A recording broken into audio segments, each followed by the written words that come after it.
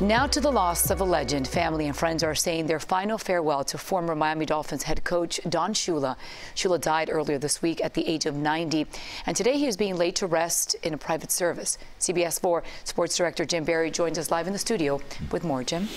Maribel, Don Shula was a devout Catholic. In fact, during his heyday as coach of the Dolphins, Shula attended Mass every single day. So it's fitting that his final send-off today is at a Catholic church. In fact, it happened at St. Joseph's Church over on Miami Beach.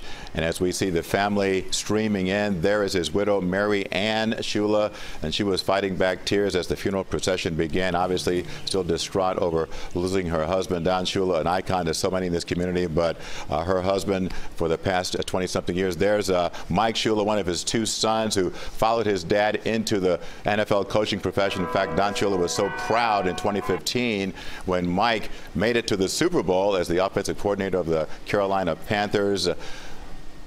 Dave Shula, his other son, also there, and the funeral mass, we understand, has just wrapped up at St. Joseph's Church, which had been closed because of the COVID-19 pandemic. Now we're looking at live pictures as Mary Ann Shula is being consoled by family members. Don Shula will be laid to rest, as we mentioned, in the private service today. The Dolphins and the Shula family do want to hold a public tribute at some point as soon as it is safe to do so, but today is not that day. Of course, Don Shula, we all know him as the coach who led the Dolphins to glory back in the day, 5 Super Bowls.